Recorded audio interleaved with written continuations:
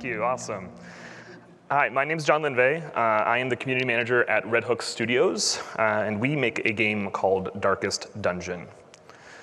I'm here today to discuss the following.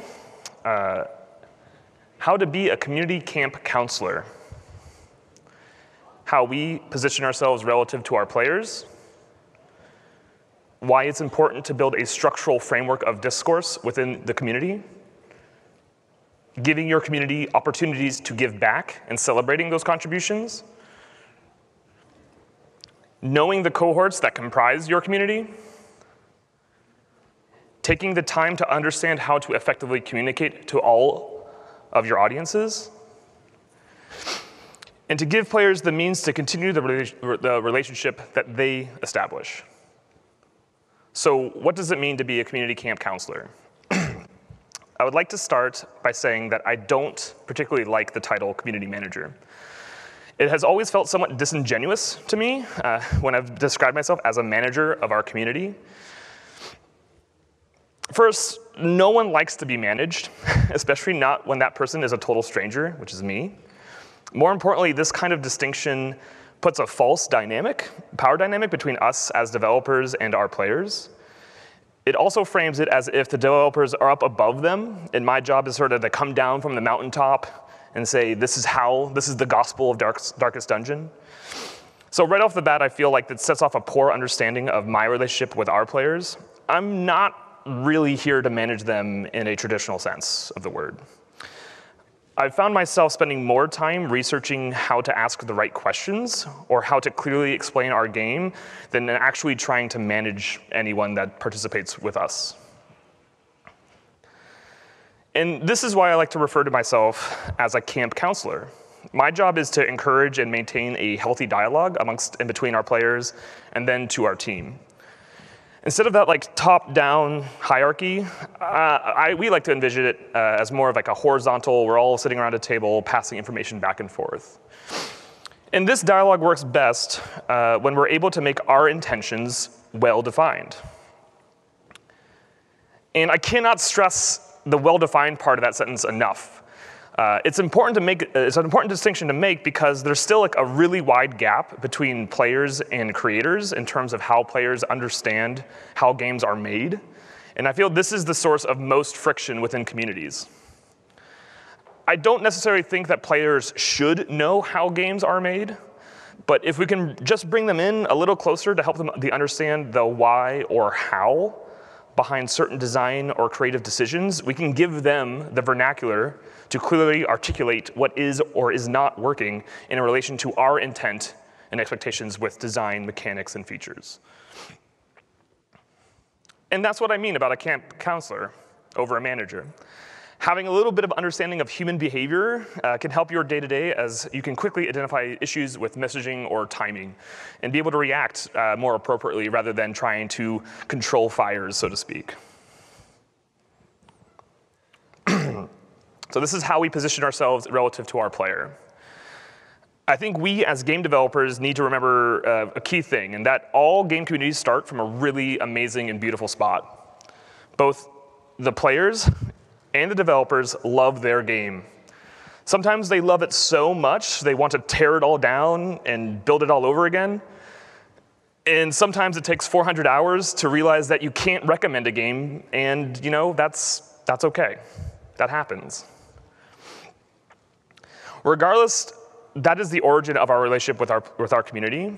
The key difference is that as a studio, we are making the game that we want to make, and that sometimes does not always agree with the version of the game that our players want us to make.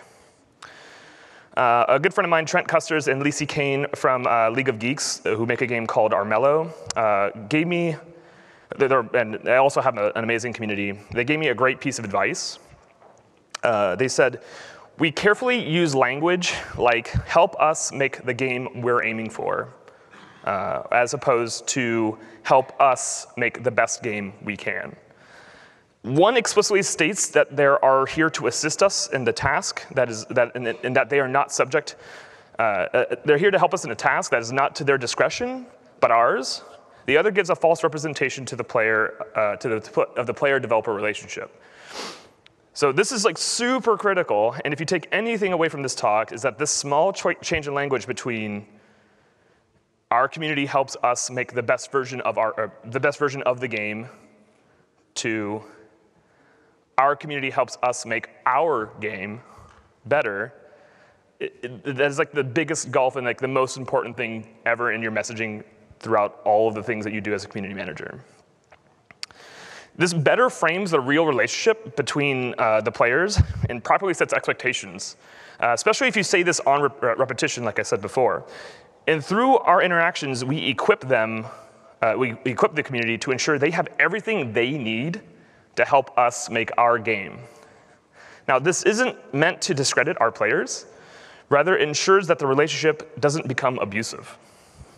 Players should never have us hostage when we're trying to implement changes or make important design decisions, but we should give them the tools and framework to help us properly identify the problem and not just have them offer us their solutions. Players are really good at offering their solutions to problems, but they're not always the best at properly identifying what the root problem is.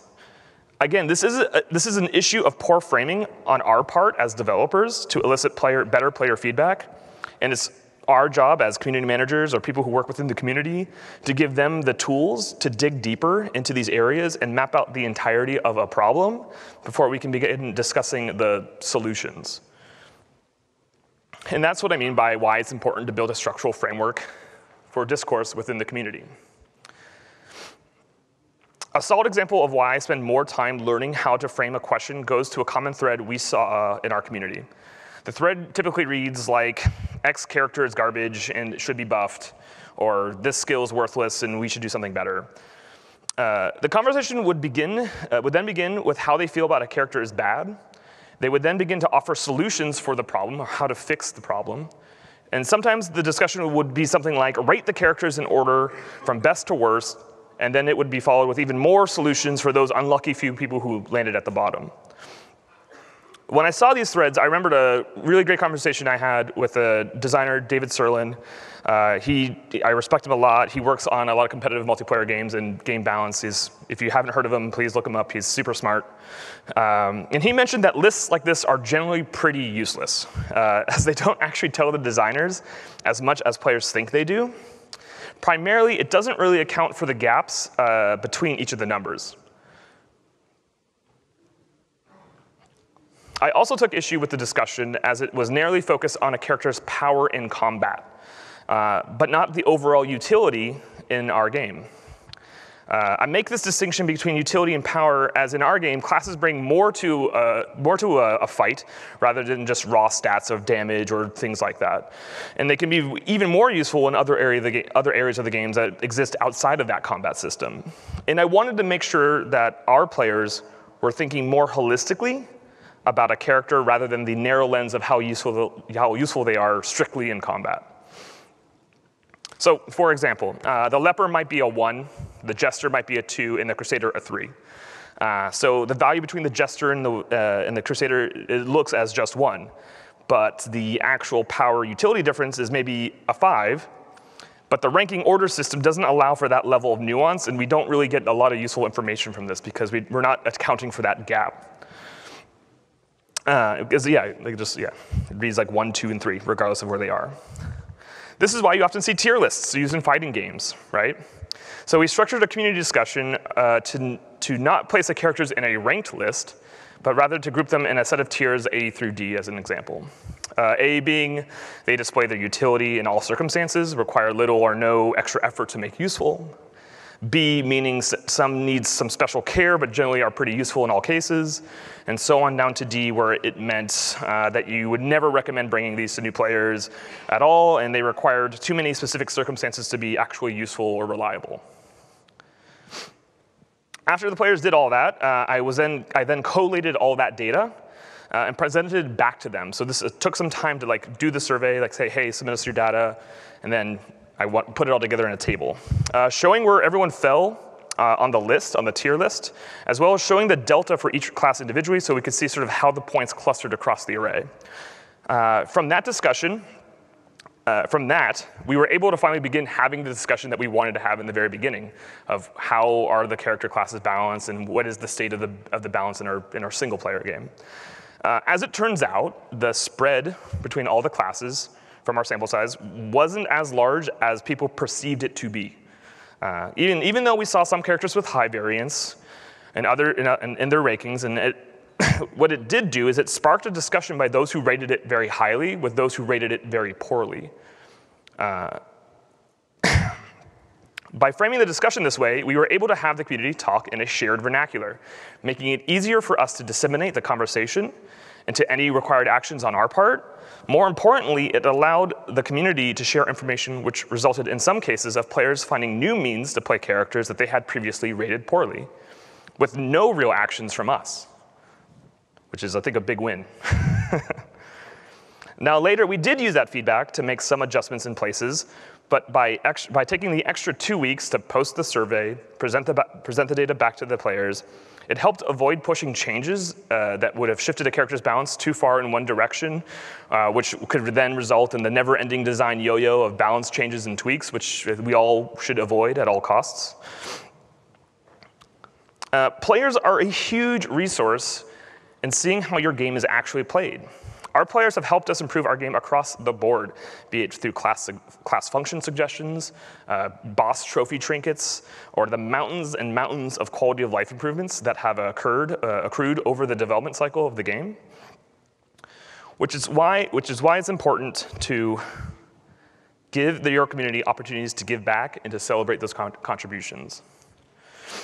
So far, all of my points have been about how to sort of rigorously structure discussion or the importance of taking the time to make sure the community has this framework or shared vernacular to have discourse.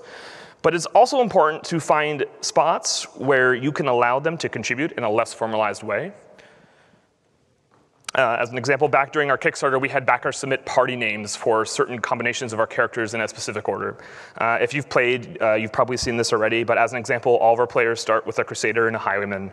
And then when they make their first party, we give them a Plague Doctor and a Vestal. When they arrange them in an order, in the order on the screen above, they get the usual suspects. And everyone always talks about this. It's a great little community facet. Now, these offer no sort of in-game bonus. It's strictly flavor. But it was flavor that our Kickstarter backers, that cohort of our community, was able to give to us and imbue on the game. And like I said, it's a great feature. Players respond to these things. They always, when they discover them for the first time, it's like a nice moment of discovery. So when this happened, the Kickstarter backers basically filled out a survey. They had all the current available character classes attached to name, and then we filtered through it. And, cut all the obscene or nonsensical submissions, and then we just jammed them in the game. When we originally did this, all the characters weren't in the game yet. Since that time, we've added, I believe, 5 new character classes to the game, and we never gave the community an opportunity to sort of give party combos for those existing ones. So we got a form ready to have players submit a new batch of names, and this paired up really well with our most recent Radiant update, which was a free update for all of our players and was designed to respond to some of the largest community concerns that had appeared over the year. The other nice thing about doing the survey is that the process to get them in was pretty low impact on the team. For instance, it was something that I was able to manage all on my own as the community manager, which is also a big win. So in a sense, it was a super clean way to allow for the community to have an opportunity to contribute directly to the game with very little formality compared to how I structure things throughout the community elsewhere. In a sense, this is a slam dunk for us. It's just a great way to bank a lot of community goodwill, and it's just a really simple thing for us to sort of do. This is sort of the form that we used. When things like this work out, it's important to credit and highlight, especially when those additions come in. And sometimes that's easier than others, like in the 2 examples above. But be sure when you do give credit to your community, it's not first and foremost to the specific individuals, but to the community at large. Now, this gives focus to the community, quote, not just as the individual, which helps reinforce the shared culture that we're trying to build for everyone, and not focuses just on the game, but on the community at large. So those are some of the ways that I wanted to talk about being a community camp counselor. Now I wanted to pivot a little bit to areas that are within the same theme, but might not relate directly to my previous points of like being the camp counselor. And the first thing I would like to talk about in that understanding the cohorts that comprise your community is understanding that players attach themselves to the state of the game when purchased. We discovered an example of this during our days in early access. There's this concept called the endowment effect. It comes from the field of behavioral economics. Essentially what it means is that once you own something, you prescribe to it a higher value than what you would have normally purchased that very same thing for, if you didn't already have it. Another way is if I were to purchase something from you that you value, you will generally demand more money from me than what you had originally paid, even if that amount was 0. So that's just what endowment effect is in general. So even though in early access is a platform that highly advertises itself for games in development, ripe with future changes through the duration of early access itself, players still attach themselves as owners to the game in the state at which they purchased it. It follows then that as we implemented larger feature sets that dramatically affected the game, players felt as if this was no longer the game that they had purchased. And we did not add enough value through those changes to offset their endowed value that they had attached to the game since purchase. We had this play out in our Corpse and Hound update, which is well documented online. We've given past talks on it, and if you want to, you can go find more information on it. But essentially, we did this as a patch to sort of introduce make combat more depth, give it more strategic depth, and a better way to promote party compositions and diversity, and just sort of give the game a more everything that it needed. It was a super important thing for us. But essentially, it created a large schism with the vocal parts of our community. Half of them feeling as if we took away their game, and that negative value was compounded by the additional value that they had endowed to it since purchase. The result was not great, to say the least. We had a very upset group of players who felt we had essentially ruined the game completely, and there was a very visible and well-documented backlash. So after that, I was hired, and we changed our strategy. The plan was to give our community members more information to better communicate design goals and intentions on a regular basis. By doing this, we could better equip our more active players with the tools to help ensure that the dialogue between players and us was always well understood by both parties. And through consistency, the level of discussion would maintain that relative structure without constant guidance by me or the members of the team. Again, I feel that the problem above is not one of management, but one of communication and culture. Many times it feels when we do our big community discussions, it's more like group therapy than anything else. And this isn't a bad thing. I actually think this is super helpful to view it from this angle. We present our intentions to the player. The players then give us their feelings on the matter. And then my job is then to sort of build a strong framework for that discussion to take place so that we can sort of push past the knee-jerk reactions and dig into the heart of the matter when it comes to feedback and talking through an issue. Another interesting thing we learned as we encountered more about the cohorts within our community was the difference in expectations between players who purchased during early access and those who purchased after full release. Which leads me to my final point. Give players means to continue the relationships that they establish with us. Emphasis on they. Darkest Dungeon exited early access in January 19th of 2016. This opened up the final dungeon, which had more monsters content than any other region in the game, and ultimately allowed players to beat the game. While in early access, we would push builds and fixes as they came up. Sure, we had big milestone updates like the Corpse and Hound or the Abomination update, but we also just fired out builds as we iterated. We were just crushing it. If anything, our players were really hungry for every update. With a finger on the comment button, just something we didn't account for, though, was how this expectation was going to switch when we went from early access to full release. Players who are not early access players and purchased the game at release apparently did not want weekly updates. And if we rolled out too many patches close together, be it new content or non-crash related tweaks and bug fixes, some of our full release players would then vocalize their dissatisfaction with us. Is the game not done yet? Another indie dev releasing a half-finished product? We all have heard this before. Conversely, our early access players did not want these updates to stop. And if we waited too long to update, they would also express their dissatisfaction with us.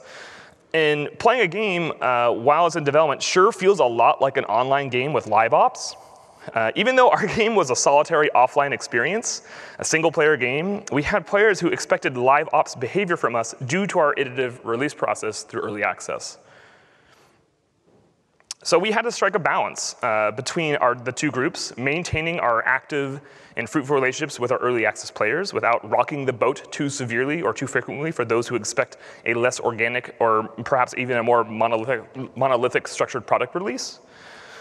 So what we did is we began to do short public betas prior to release to sort of solve this problem. It allowed us to retain our early access player relationship without harming our new full release player base. When a new patch was ready, we would roll it out into a beta stage and announce to our players that they could opt in via Steam. We collected their feedback, push updates live like we did during the early access stage. And then as soon as we felt confident in the stability and the contents therein, we would then push it live to all our players. While this in itself isn't anything technically groundbreaking, we found it was a great way to maintain and grow positive benefits of long-standing relationships that we had formed with our early adopters, and without disrupting the live game unnecessarily. When combined with the efforts to structure discourse on our social boards, allowing for our past iterative workflow to exist post-release, allowed new players to come to the table to our game in ways that they hadn't expected elsewhere with other games, which then feeds back into the community at large once more and sort of keeps that whole cycle going. All these methods we implemented all started from the same spot, ensuring an open and honest discussion with our players. By being a good camp counselor, we can make sure that not only do we get our intentions known to our players, but it also signals to them that we are listening and acting where appropriate. All feedback has some facet of value, and when you position yourself as a camp counselor with the aim to listen and understand both parties, the team and our players, that's when the magic happens. So to recap, be a community camp counselor, understand the position or how you want to position yourselves relative to your players, why it's important to build a structural framework for discourse and within the community, give your community opportunities to give back and celebrate those contributions, whether it be through very rigorous formal framing or through just very easy low barrier means. And then also knowing the cohorts that comprise your community. You need to take the time to understand how to effectively communicate to all of them and know where they are. And you also need to make sure you give them the means to continue the relationship that they establish with you, whether it be from early access in that stage of the development, or full release, or the DLC, or whatever it is, whatever position that you have people on board. Okay, and thank you so much for your time. I will have a few minutes as looks for questions. So if you want to, hop in front of a mic, and I'll be more than happy to answer any questions in relation to our community. Thank you.